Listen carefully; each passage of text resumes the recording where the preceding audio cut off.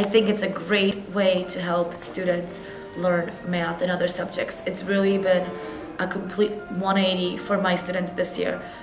I think it's more like a relax if you're at your home to be taught, and I think it's quicker and more efficient. We get to actually spend more time asking questions on things we don't understand, which is helpful.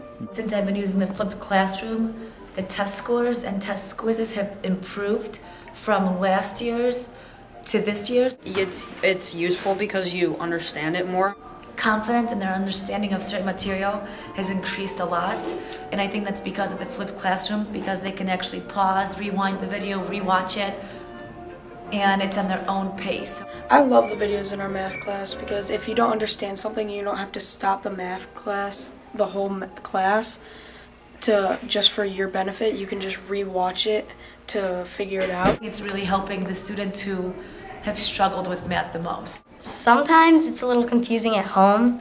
Then when you come in, she'll explain it to you, and you can do it in class rather than like messing up on the homework at home and then coming in and getting a bad grade. A lot of times when students who understand this material get it, they actually can get up and peer tutor their classmates and help them understand it better. And I think the best way to know that if you understand it is if you can teach it to someone else.